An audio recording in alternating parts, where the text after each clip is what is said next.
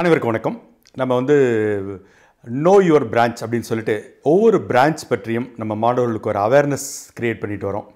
அந்த வகையில் இன்றைக்கி நம்ம பார்க்க போகிற பிரான்ச் ECE என்று அழைக்கப்படுகிற எலக்ட்ரானிக்ஸ் கம்யூனிகேஷன் இன்ஜினியரிங். அதை பற்றி விரிவாக பேசுகிறதுக்காக காலேஜ் ஆஃப் இன்ஜினியரிங் கிண்டி அண்ணா யூனிவர்சிட்டியினுடைய ECEயின் முன்னாள் HOD ப்ரொஃபஸர் டாக்டர் முத்தன் அவர்கள். வணக்கம் ப்ரொஃபஸர். வணக்கம் சார். நம்மளுடைய தொடக்கம் அப்படின்னு பார்த்தீங்கன்னா ஒரு 40-50 வருடங்களுக்கு முன்பு என்ஜினியரிங் அப்படின்னாலே சிவில், மெக்கானிக்கல், எலக்ட்ரானிக்ஸ் கூட கிடையாது. இந்த எலக்ட்ரானிக்ஸோட எவல்யூஷன் அப்படிங்கிறதே எந்த காலகட்டம் தொடங்குச்சு ஒருவளுக்கு? அதற்கு முன்பாக Galaxy communications mentor Ramesh Prabha அவர்களின் சேனலின் வழியாக உங்கள் எல்லோரையும் சந்திப்பதில் மிக்க மகிழ்ச்சி. இந்த அருமையான ஆப்பர்ச்சுனிட்டி கொடுத்ததுக்கும் உங்களுக்கு ரொம்ப தேங்க்ஸ். தேங்க்யூ. 1800 அந்த காலகட்டத்தில் முதல்ல எலக்ட்ரிக்கல் டெவலப் ஆச்சு. எலக்ட்ரிக்கல்னால் நம்ம அதுக்கு பெரியவங்கன்னா ஆயிஸ்டட், மேக்ஸ்வெல்ஸ், இந்த மாதிரி பெரிய பெரிய எலக்ட்ரிக்கல் இன்ஜினியர்ஸ் எல்லாம் அந்த காலத்தில் உருவானாங்க. அந்த டெவலப்மெண்ட் ஸ்டேஜில் எலக்ட்ரானிக்ஸ் என்பது உருவானது 1900 தான்.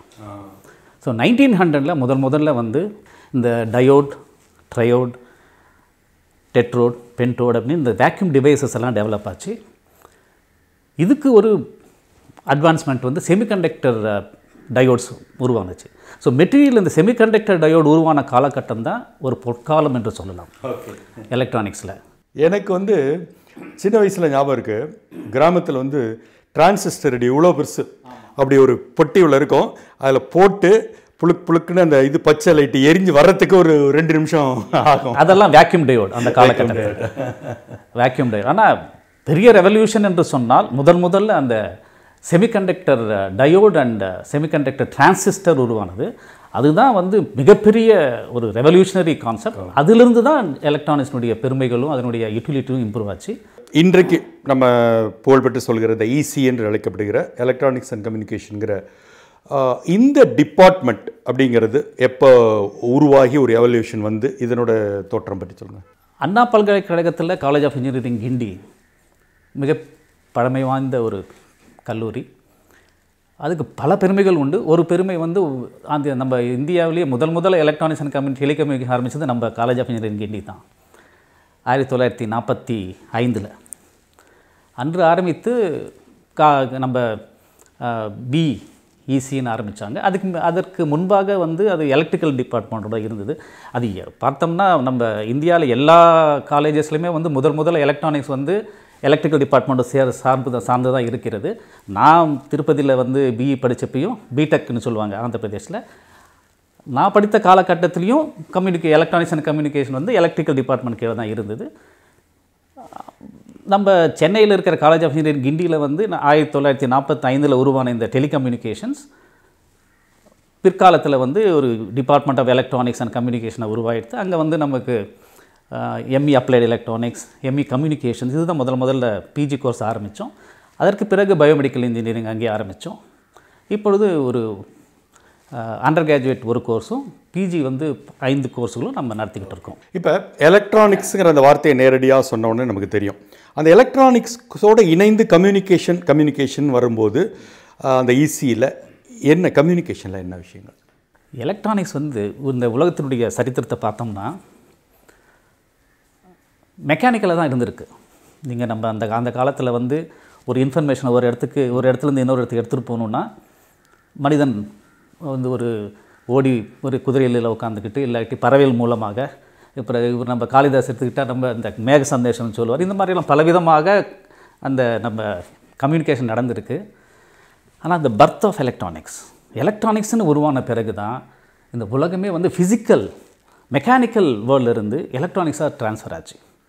என்ன தான் வேகமாக ஒரு இன்ஃபர்மேஷன் எடுத்துகிட்டு போனாலும் அப்போல்லாம் ஃபாஸ்டஸ்ட்டு ஒரு 50 கிலோமீட்டர் 60 கிலோமீட்டர் ஸ்பீடில் தான் போக முடியும் ஒரு குதிரை. அவ்வளோதான் மேக்ஸிமம். அதுதான் மெரத்தன் கூட அப்படி தான் வந்தது அந்த காலகட்டத்தில் நம்ம அந்த ஒலிம்பிக்ஸ்லாம். பட் எலக்ட்ரானிக்ஸ்னு இந்த ஒரு சின்ன ஒரு பார்ட்டிகளை கண்டுபிடித்த பிறகு லைட்டாக இந்த ஸ்பீட் ஆஃப் லைட்லேயே டிரான்ஸ்மிஷன் பண்ண ஒரு ஆப்ஷன் வந்தது. இது நமக்கு அந்த கம்யூனிகேஷன்ஸ்னு ஆரம்பித்தோன்னா அதில் தான் நீங்கள் சொன்ன அந்த ரேடியோ, அந்த ஆடியோவை நம்ம அந்த மேக்ஸ்வெல் முதல்ல வயர்லெஸ் கம்யூனிகேஷன் டெமான்ஸ்ட்ரேட் பண்ணுறாங்க. இதெல்லாம் அதிசயமான ஒரு இன்வென்ஷன்ஸ். இன்ஃபேக்ட் நீங்கள் பிரான்ச்சஸ் எல்லாம் பார்த்தோம்னா இப்போ மெக்கானிக்கல்னு எடுத்துக்கிட்டோம்னா மெக்கானிக்கலில் we can see things, ஒரு காரை உருவாக்கி பார்க்கலாம்.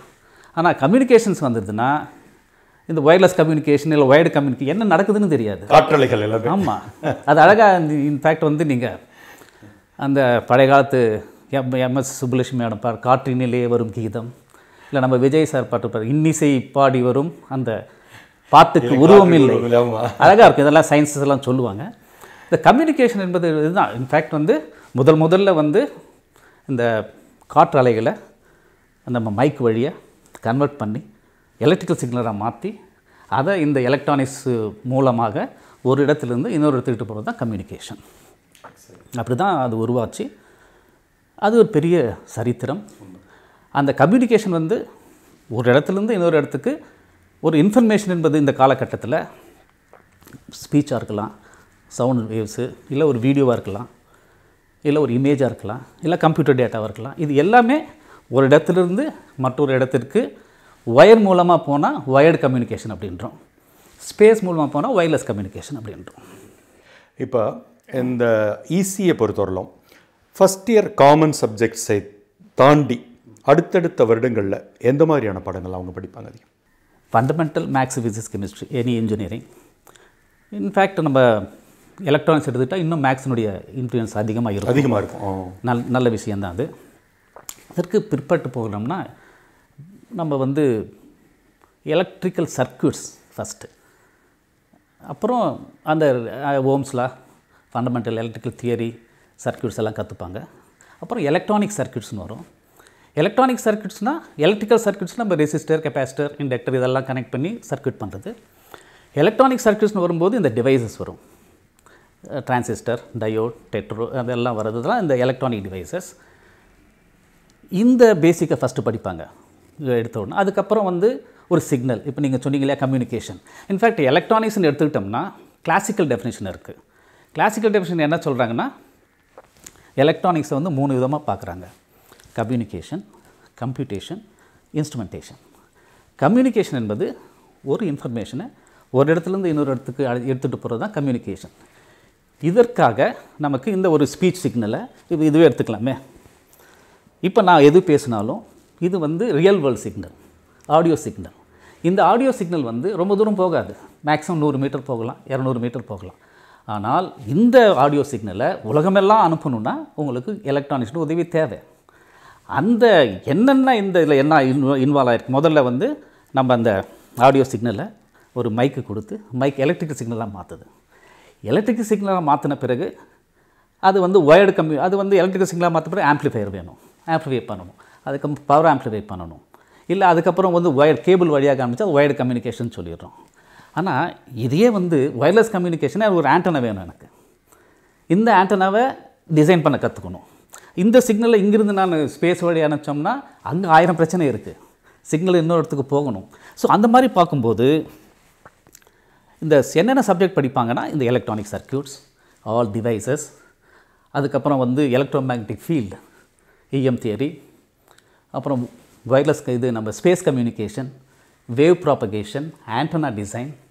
ஸோ இதெல்லாம் படிச்சுட்ட பிறகு அடுத்த லெவலில் வந்து ஆம்ப்ளிடியூட் மாடுலேஷன்லாம் ஒரு சிக்னல் நம்ம பேசுகிற சிக்னல் உண்மையிலே வந்து டைரெக்டாக அனுப்பணுன்னா ஆண்டனா வந்து பல கிலோமீட்டர் ஹைட் வேணும். ஸோ இந்த பேசும் இந்த சவுண்ட் வேவ்ஸை அவங்க மாடுலேட் பண்ணி ஆண்டனா சைஸை குறைச்சி அனுப்புறதுக்கு அது ஒரு தனி ஃபீல்ட். தட் இஸ் அதெல்லாம் இந்த antenna wave propagation, antenna design.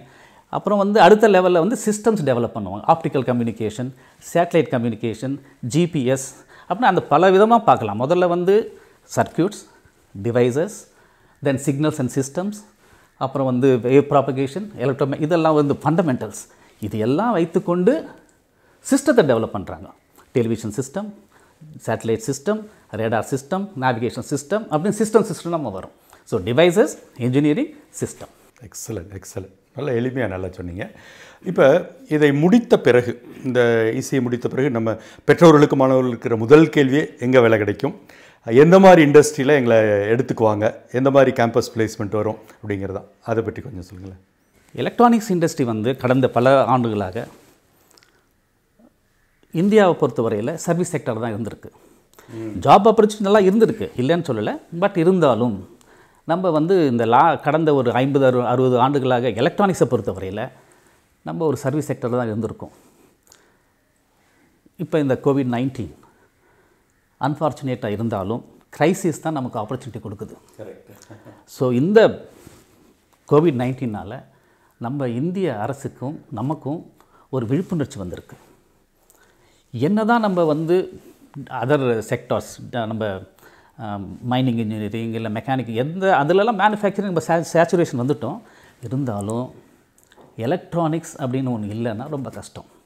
In fact இப்போ கூட பார்த்திங்கன்னா ஃபோர்டு பெரிய பெரிய இந்த நம்ம ஆட்டோமொபைல் இண்டஸ்ட்ரி எல்லாமே வந்து ஸ்தம்பித்து போச்சு. ஏன்னா எலக்ட்ரானிக் சிப் இல்லைன்னு சொல்லிட்டு. இப்போ 2-3 நாட்களுக்கு முன்பாக கூட நம்ம வந்து டாடா இண்டஸ்ட்ரிலேருந்து ஒன்று அனௌன்ஸ் பண்ணியிருக்காங்க. இன்ஃபேக்ட் டாட்டா அவங்க என்ன பார்த்தாங்கன்னா இந்த dependence on other countries supply chain, அதில் வந்து எலக்ட்ரானிக் சிப்ஸ் இல்லாததுனால ஒரு உற்பத்தியும் செய்ய முடியல. எல்லா ஃபெசிலிட்டியும் இருக்குது மெக்கானிக்கலில், பட் எலக்ட்ரானிக் சிப் இல்லை. அதனால வந்து நம்ம எலக்ட்ரானிக் அந்த மேனுஃபேக்சரிங் இண்டஸ்ட்ரியே நின்று போயிடுது. ஸோ இதனால தான் என்ன எலக்ட்ரானிக்ஸ் அவங்க டாட்டா என்ன பண்ணிட்டாங்கன்னா உடனே அவங்க வந்து they are getting into electronics industry. Manufacturing. ஆமாம், இன்றைக்கி வந்து ஒரு one of the top Intel chip executive join பண்ணியிருக்காரு. ஸோ $1 trillion இண்டஸ்ட்ரி நம்ம டெவலப் பண்ண போகிறோம். பல லட்சம் மில்லியன்ஸ் ஆஃப் ஜாப் ஆப்பர்ச்சுனிட்டிஸ் வரப்போகுது.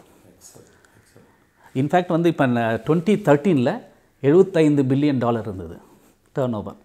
இப்போ வந்து 2020 அது $410 பில்லியன் இருக்குது. அது மட்டுமல்ல, national electronics policy, government of India, telecommunication policy, electronic system manufacturing design, இது எல்லாம் அவங்க வந்து இப்போ ப்ரொடக்டிவிட்டி லிங்க்டு இன்சென்டிவ் ஸ்கீம் கொண்டு வந்திருக்காங்க. எக்ஸ்ட்ராடனரி என்கரேஜ்மெண்ட் எலக்ட்ரானிக்ஸ் கொடுக்குறாங்க. ஒரு விழிப்புணர்ச்சி என்ன வந்துருச்சுன்னா, எலக்ட்ரானிக் செமிகண்டக்டர் ஃபேப் இல்லாமல் எதுவுமே அந்த ஏரோஸ்பேஸ் ஆகட்டும், டிஃபென்ஸ் ஆகட்டும். இன்னொரு இம்பார்ட்டன்ட் திங் என்னென்னா ட்ரஸ்டட் சோர்சஸ்னு ஒரு வேர்டு சொல்கிறாங்க. இப்போ 5G வரும்போது நம்ம வந்து சைனாலாம் வேண்டாம்னு சொல்கிறோம். ஏன்னா வந்து அங்கேருந்து வர சிப்பு எவ்வளோ ட்ரஸ்ட்டாக இருக்குது அப்படின்னு ஒரு கொஸ்டின் வருது. ஸோ ட்ரஸ்டட் சோர்சஸ்னு வரும்போது நிச்சயமாக நம்ம நாட்டிலேயே பண்ணால் தான் நல்லது. ஸோ மேனுஃபேக்சரிங் செக்டார் வந்து, ஆனால் இந்த காலகட்டத்தில் குளோபலைசேஷனில் எல்லாமே நம்ம பண்ணணும்னு நான் சொல்லலை. ஆனால் நமக்கு எல்லாவற்றையும் உற்பத்தி செய்யக்கூடிய திறமை இருக்கணும். கரெக்ட். ஒரு பெரிய ஏர்க்ராஃப்ட் கேரியர் இப்போ வந்திருக்கு புதுசாக. ஒரு 4 ஏர்க்ராஃப்ட் கேரியர் வரணும்னா 2வது நம்ம செய்யணும், 2 இன்னொருத்தருக்கு அவுட் சோர்ஸ் பண்ணலாம். அதனால் இந்த எலக்ட்ரானிக்ஸ் இண்டஸ்ட்ரி இன்றைக்கி வந்து குவால்காம், சாம்சங் எல்லாமே இப்போ கம்ப்ளீட்டாக வந்து they are moving to India. Excellent. நிச்சயமாக அது மாத்திரம் இல்லாமல் இந்த ஆட்டோமேஷன், அக்ரிகல்ச்சர், எனி ஃபீல்டு எடுத்தாலும் electronics is a part and parcel of that field. அதனால் இந்த டைரெக்டாக வர இந்த எலக்ட்ரானிக்ஸ் இண்டஸ்ட்ரி, மேனுஃபேக்சரிங் இண்டஸ்ட்ரினால் பல லட்சக்கணக்கான வேலைவாய்ப்புகள் கிடைக்குது. அது மட்டும் இல்லாமல் அதனுடைய இன்டைரக்ட் பெனிஃபிட்ஸ் இருக்குது. பேக்கேஜிங், மேனுஃபேக்சரிங், மார்க்கிங், இதுவும் சொல்கிறாங்க, ATMS, அதனாலையும் பல லட்சக்கணக்கான வேலைகள் வாய்ப்பு கிடைக்க போகுது. அப்படின்னு பார்க்கும்போது நிச்சயமாக இந்த ஃபீல்டு வந்து இந்த அடுத்த ஒரு 10-20 வருஷத்துக்கு, அடுத்த நூற்றாண்டு நிச்சயமாக இதுக்கு நல்ல 30% சொல்கிறாங்க. In fact excellent. CAGRன்னு சொல்லிட்டு காம்பவுண்ட் ஆனுவல் க்ரோத் ரேட் வந்து அடுத்த பல வருடங்களுக்கு 30% நல்ல ஹை. அது ரொம்ப high. 30% is very good. Very good. அதனால் எலக்ட்ரானிக்ஸ் இண்டஸ்ட்ரி வந்து நிச்சயமாக ஒரு ஹார்ட்வேர் செக்டர் வந்துருச்சு இப்போ அதனால் வந்து நல்ல, இது மித்தாக கூட இருக்கலாம், அநேகமாக மித்தாக தான் இருக்கும். ஜென்ரலாக அப்படி மாணவர்கள்ட்ட பார்த்தீங்கன்னா அவங்களுக்குள்ள அந்த கோர்ஸ் என்னான்னு தெரியாமே ஒரு பேச்சு பேசிப்பாங்க. ECE கொஞ்சம் கஷ்டமாமே, பாஸ் பண்ணுறது கஷ்டமாமே, படிக்கிறது கஷ்டமாமே, இப்படி யாராவது ஒருத்தர் கொளுத்தி போட்டு அதை ஒரு 10 பேர் அது பேசிகிட்டு இருப்பாங்க. கஷ்டமாக என்னுடைய எக்ஸ்பீரியன்ஸில் எனக்கு கஷ்டமாக தெரியல. நான் ஒரு ஆவரேஜ் ஸ்டூடெண்ட் தான். I am very quite average student. நான் வந்து படித்தப்போ நான் எடுத்து படித்தேன். இது வந்து நம்மளுடைய சைக்கலாஜிக்கல் ஃபீலிங் தான். தப்பு எங்கே நடக்குதுன்னா, பிறருக்கு கஷ்டமாக இருக்கலாம். நம்ம மாணவர்களுக்கு நான் சொல்ல வேண்டிய ஒரே ஒரு செய்தி என்னென்னா, கஷ்டம் என்பது ரிலேட்டிவ். அவங்களுக்கு கஷ்டமாக இருந்தால் நம்ம ஏன் அதை கஷ்டம்னு நினச்சிக்கணும். இன்னொன்று என்ன நினைக்கிறாங்கன்னா, எலக்ட்ரானிக்ஸில் ரொம்ப மேக்ஸ் வரும்னு நினைக்கிறாங்க. அப்படிலாம் இல்லை, எல்லாமே படிக்கக்கூடியவே தான். எலக்ட்ரானிக்ஸ் ஒரு அற்புதமான ஒரு ஃபீல்டு. கண்ணுக்கு தெரியாத விஷயத்தை கற்றுக்குறோம். இந்த இடத்துலையே பார்த்தோம்னா உலகத்தில் இருக்கிற எல்லா சிக்னலும் இருக்குது. இப்போ இந்த இடத்துல இப்போ இந்த செல்ஃபோன் வச்சு நான் உலகத்தில் எந்த சிக்னலும் நான் டவுன்லோட் பண்ணுவேன் அப்படின்னா, இங்கே இருக்கிற ஒவ்வொரு பாயிண்ட்லேயும் இன்ஃபினிட் இன்ஃபர்மேஷன் இருக்குது. இவ்வளோ பெரிய பியூட்டிஃபுல் சப்ஜெக்ட் எங்கே கிடைக்க போகுது நமக்கு? ஒரு எலக்ட்ரானிக்ஸ் இன்ஜினியரு ஒரு பாயிண்ட்லேருந்து எத்தனை சேனலை டவுன்லோட் பண்ண முடியும்? அப்படிப்பட்ட ஒரு எலக்ட்ரானிக் சர்க்யூட் டிசைன் பிசிபி இது செய்கிறானா எவ்வளோ ஒரு சந்தோஷமான விஷயம். உண்மையிலே இதை கேட்கிற பல ஆயிரம் மாணவர்களுக்கு இந்த வருஷம் நம்ம ஈஸி தான் எடுக்கணும் அப்படின்னு ஆர்வத்தை தூண்டுகிற அளவுக்கு உங்களுடைய விளக்கம் சிறப்பாக இருந்தது. ரொம்ப ப்ரொஃபஷ்னலாக, அதே நேரத்தில் ரொம்ப எளிமைப்படுத்தி, ஈவன் ஒரு பெற்றோர் இதை கேட்டாங்கன்னா கூட அவங்க புரிகிற அளவுக்கு ரொம்ப எளிமையாக சொன்னீங்க. இவ்வளோ நேரம் எங்களுக்காக நேரத்தை ஒதுக்கினதுக்கு நன்றி ப்ரொஃபஸர். தேங்க்யூ. ரொம்ப தேங்க்யூ சார். ECE துறை பற்றிய விரிவான தகவல்களை எளிமையாக பேராசிரியர் டாக்டர் முத்தன் அவர்கள் சொல்ல கேட்டோம். மீண்டும் இன்னொரு வீடியோவில் சந்திப்போம். இந்த வீடியோ உங்களுக்கு பிடிச்சதுன்னாக்க உங்களுடைய ஃப்ரெண்ட்ஸுக்கு ஷேர் பண்ணுங்கள். ஃப்ரெண்ட்ஸும் அவங்களோட பெற்றோர்களும் பார்த்து பயனடையட்டும். இது வரைக்கும் நீங்கள் மென்டார் ரமேஷ் பிரபா சப்ஸ்கிரைப் இல்லைன்னா உடனடியாக சப்ஸ்கிரைப் பண்ணுங்கள். நன்றி, வணக்கம்.